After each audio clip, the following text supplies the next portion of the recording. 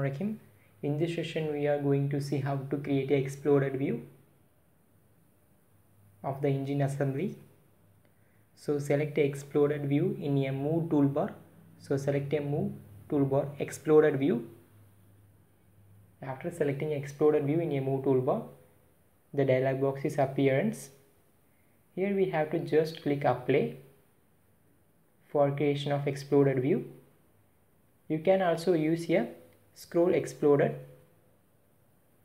Now the various types of components are successfully exploded here. You can also use a scroll explode.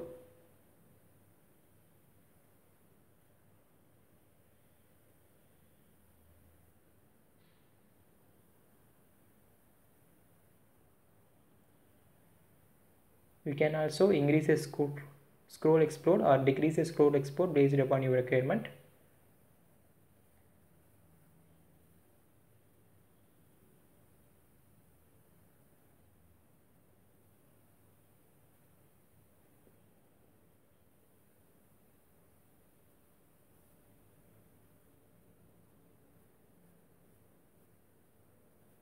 Drag the icon of scroll explode to the detailed view of exploded.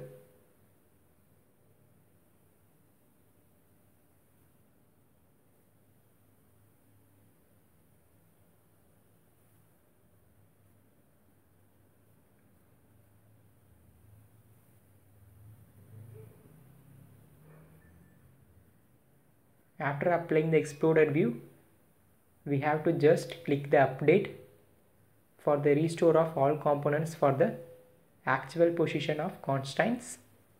So you have to just click update for restoring the position of sub-assembly parts here. So just click update. Now all components can be occupy the place based upon the constraints. To get the regular updates of my video, please subscribe in my channel. Don't forget to like and share. Inshallah, we will meet in next video. Thanks for watching. If you have any doubt regarding this video, just post in my comment.